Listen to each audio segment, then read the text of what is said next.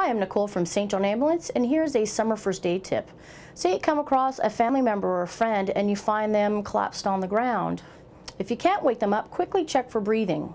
If your loved one is not breathing, for sure you want to activate 911 and get an ambulance on the way. The next thing you'd want to do is immediately start CPR. So what you're going to do is put two hands in the center of your loved one's chest, and you're keeping your arms nice and straight. You're going to push down about half the depth of their chest really quickly 30 times. Up and down in an even rhythm.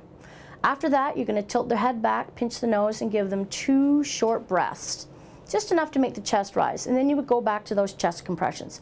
If you happen to be somewhere in a building where there is an automated external defibrillator or an AED, please send someone to go and get it. All they have to do is open up the alarmed case, remove the AED, and come to you.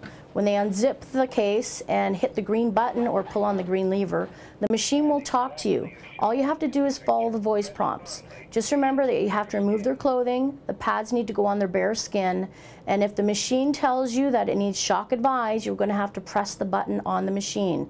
And after that, go back and continue your CPR.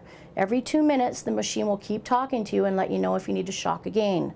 Keep doing this until emergency services arrive. For this and other summer first aid tips, log on to sja-niagara.org.